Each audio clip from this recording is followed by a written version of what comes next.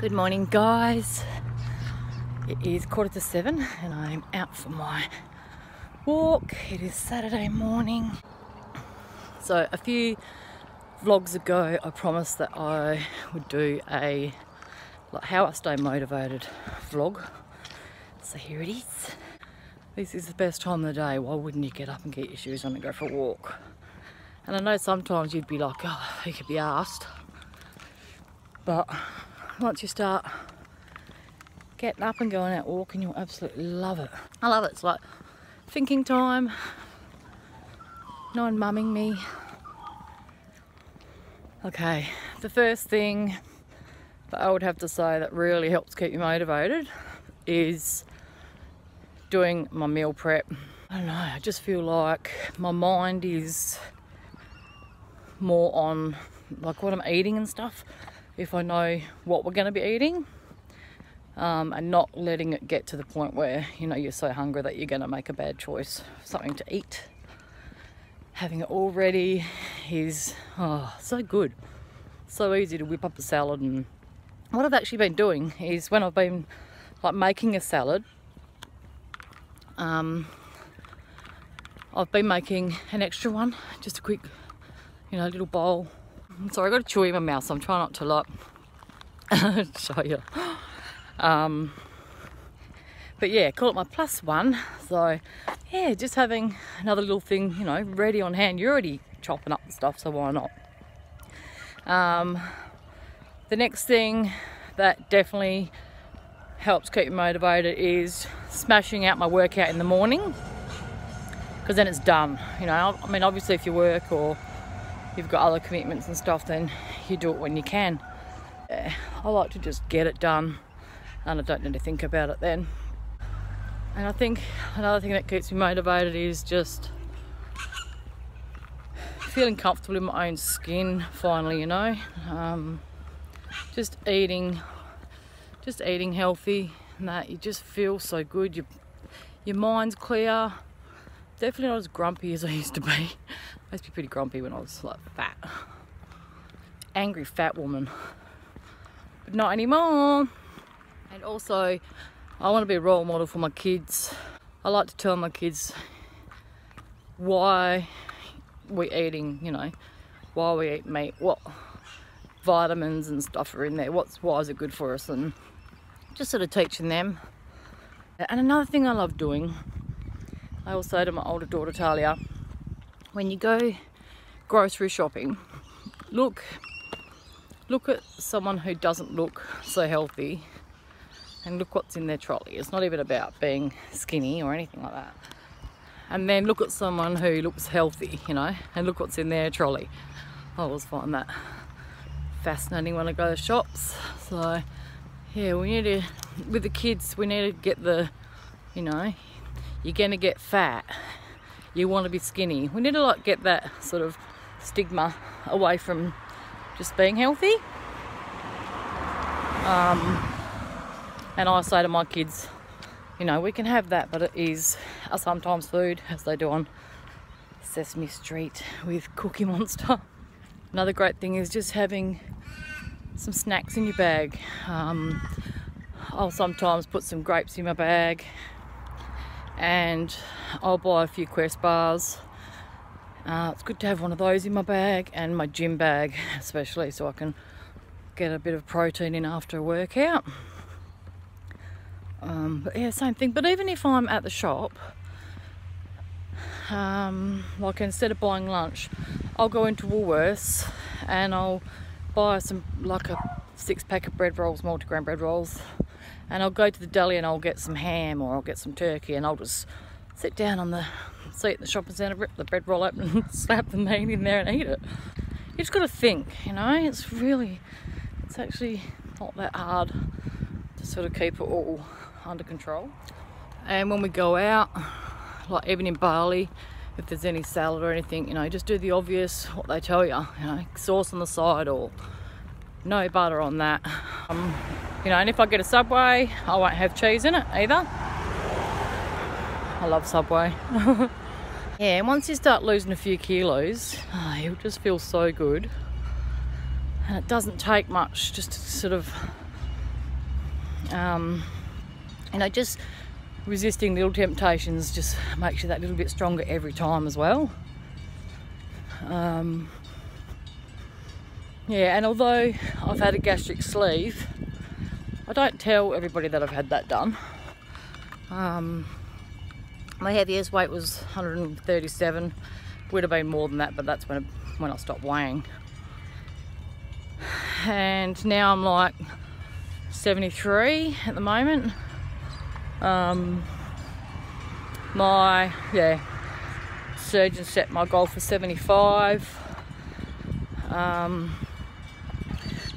I try not to let the numbers sort of get too much to me, because I feel good, and you got to go buy your clothes and stuff as well, you know. As you know, it's better, and even doing your measurements and stuff like that. Yeah, I don't tell everyone that I've had weight loss surgery, because it's actually no one's business. It's my business, so if I feel like sharing that, then, you know, good. And like I said in previous vlogs, it's not like I went in hospital and they chopped all my fat off. Like, I've worked my ass off, and the sleeve has been perfect for me, because I just used to like, it was my portion sizes that were helping me stay fat and not exercising. But my cholesterol was exactly the same, you know, at 120 kilos as what it is now. I always ate salads and stuff like that. Mind you, I could demolish a block of chocolate in pretty much one go as well. I hardly even eat chocolate now. It's amazing. Yeah, it's amazing how much it changed. Like, I go to the supermarket now and I'm excited when I see the produce on sale. And I love the feeling of when I've eaten fruit and that. Like, at night, if I did snack after dinner, which I don't really very often, I might have some fruit or something, you know, but you just feel good after it. You don't feel like you eat something crap and you're just like, wish I didn't eat that afterwards. And before I had weight loss surgery, the best results I got from trying to lose weight was obviously exercising, eating healthy, and I would have one day a week where I would have a meal whatever I wanted, whether it was fish and chips, KFC, whatever, it doesn't matter, you know. So I would have that, get over it, and keep eating good, you know, and not feeling guilty for it. Just get straight back on the wagon. You know, we all fall off the wagon every now and then, and that's okay. So, but yeah, we need to stop feeling guilty for stuff like that. Just need to get on with it. And another great tip is to download some music. I go to the gym and the music in there's not really that great, amongst the grunting and everyone dropping the weights and all that stuff everywhere. But I've got the list on my phone now for my YouTube, so I've just been putting heaps of music on there, like shuffle music I love. Yeah, and it just makes me go faster and harder, you know. And try new foods. We're eating a lot more Asian sort of inspired this year. I mean, if you watch my channel already, you know that I love cooking, and if you're on my Instagram, you definitely know I love cooking. But yeah, we're just trying to eat more, Vietnamese and all that sort of stuff. So good for you. And all those Chinese veggies, you know, they're so cheap. Chuck a little bit of meat in there, or not if you're, you know, vegetarian. Yeah, it's good. Get creative in the kitchen, and you know, if you see what I eat, yeah, I don't eat, you know, everything I eat is beautiful. And my husband's very lucky that he gets all that beautiful food as well. He's got his own personal chef. Another great thing is also having friends that are sort of into the same thing as you. Obviously, if you're trying to eat healthy and get out and exercise and that sort of stuff, then, you know, you don't want to be sitting around eating bad foods and things like that. So, I mean, you know, it's all about choice. I always say to my daughter Talia, if you always do what you've always done, you always get what you've always gotten, and she really hates it. Another thing is definitely avoid temptation. Like, I cannot have Milo in my house, like, ever. If I bought a tin of Milo today, I'm a goner. I'll put that stuff in a cup and I'll push it down with a spoon, and then I'll fill it up with milk, and I'll tip the top of the Milo so it floats up the top, and I'll eat it. We used to go next door to my nana's, and we'd once Nana was out the back, quick, get a spoon. We'd get into the Milo. We'd also get into sweet condensed milk as well, which was so yummy. Yeah, so if there's certain things that you know that you can't control yourself with, then don't buy it, don't have it in the house. I like to have my own little section in my pantry that is just mummy's. So obviously, you know, the kids have, I might buy like multi-packs of chips and stuff like that, but I say to them, I don't eat your food, so these are my little treats. And they actually, yeah, they like, oh, but yeah, they've sort of got to know now. So it's nice for me to feel like, yeah, I've got my own little special spot in there with the things that I like. But yeah, Milo, definitely a no-no for me. And the last thing is just feeling fantastic. And nothing tastes as good as this feels. I love going to the shops and buying clothes that I like. I remember when I was overweight, it was so horrible wearing those ugly Nana shirts and leggings all the time, and it's just gross, you know, and sitting on the bed and crying because you're so fat, and yeah, never ever again. Absolutely love shopping. My poor husband's got no cupboard left, so, but he doesn't mind. Yeah.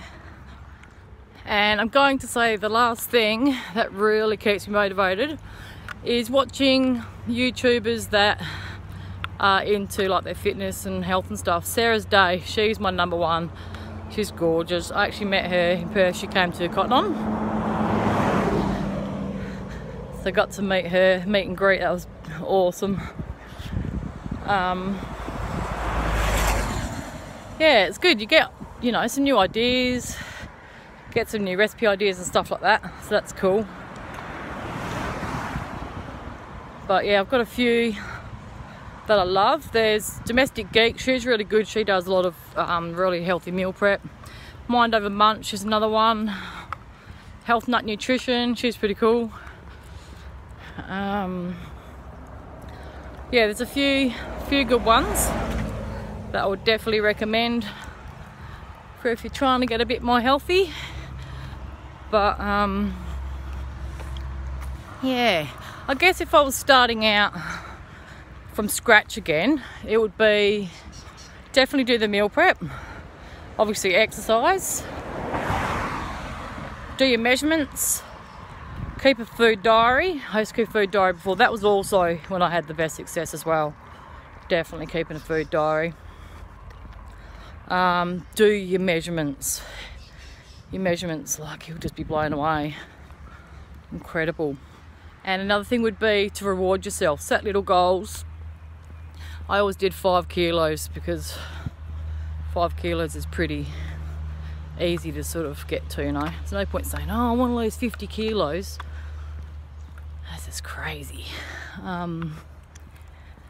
But yeah, once you hit 5 kilos, you know, and I don't mean food, don't reward yourself with food, you're not a dog. Buy yourself maybe a clothing voucher, or maybe like a voucher from a spa. You know, it only needs to be $20. You know, you just do what you can afford. But yeah, just write down your achievements, and yeah, the mind's a powerful thing, you know. So, oh well guys, I'm quite far into my walk now. I'm going to put my earphones in, I'm going to put some music on, I'm going to smash out my walk. I hope you liked my motivational vlog today. Thanks for watching, guys, and I'll see you in my next vlog.